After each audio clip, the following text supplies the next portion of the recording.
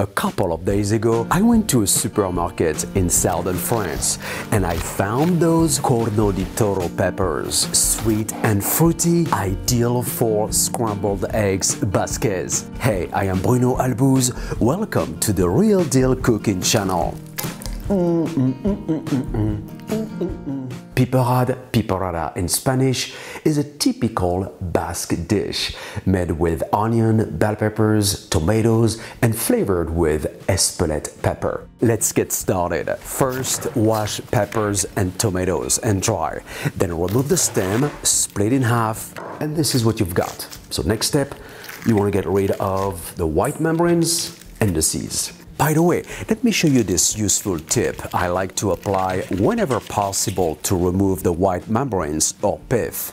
Flatten out and cut them off like so, making sure that the blade never faces your fingers. And now I'm going to slice them out. To save time, lay one pepper over another and let your knife do the job and set aside. Then I am going to core and chop the tomatoes. When it comes to cooking, Roma tomatoes are among the best. They are known for their low water content. Here I'm using tomato grape instead. I had them in the fridge. Next, onion.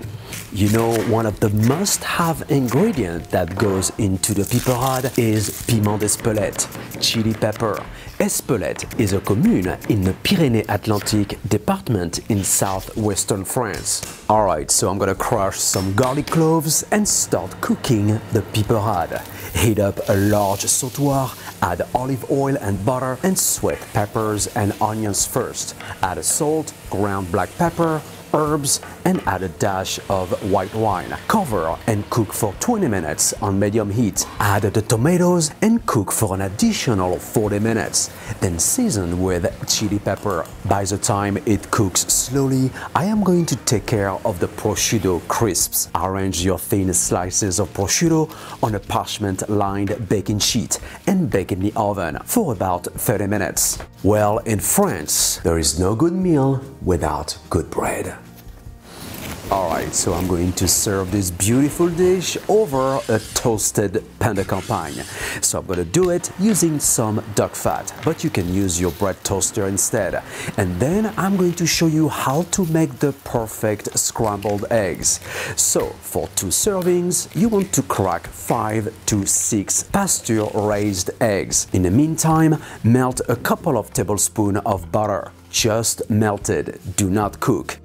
Now you want to combine the eggs with the melted butter and blend. Start cooking on medium-high heat, then as soon as it begins to set, lower the heat if needed and stir that up every so often, making sure that it does not cook too fast. Take out the heat and get back to heat during cooking. Soon the mixture will begin to coagulate and thicken, yielding a soft, delicate and creamy texture. No milk, no crème fraîche required. I hope guys you have enjoyed this amazing scrambled eggs Basquaise episode. To get the full recipe, go to my website brunoalbouze.com. Please give me a like and don't forget to subscribe. Have a gorgeous day, bon appétit, and see you very soon. I mean, that will make your day.